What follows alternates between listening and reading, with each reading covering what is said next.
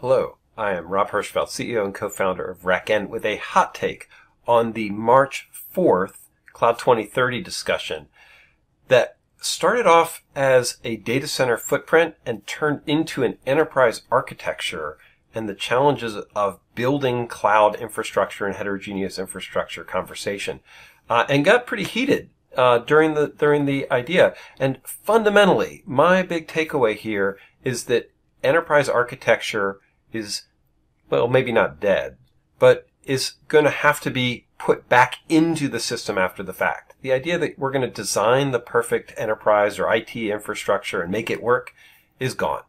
We are building this as we go. It's a frontier town. And then we're going to have to figure out how to bring the utilities and capabilities and pieces back into that system. So enterprise architecture is going to have to be added after the fact to existing systems without disrupting those systems.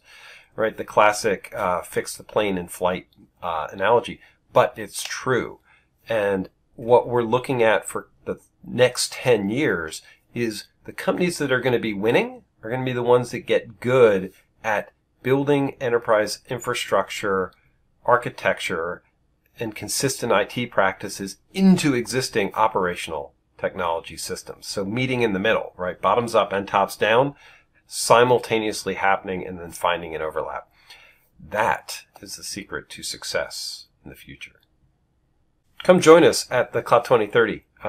We want you to be part of these discussions. They're lively and interactive and sometimes happen in the background on Twitter simultaneously, all in good fun.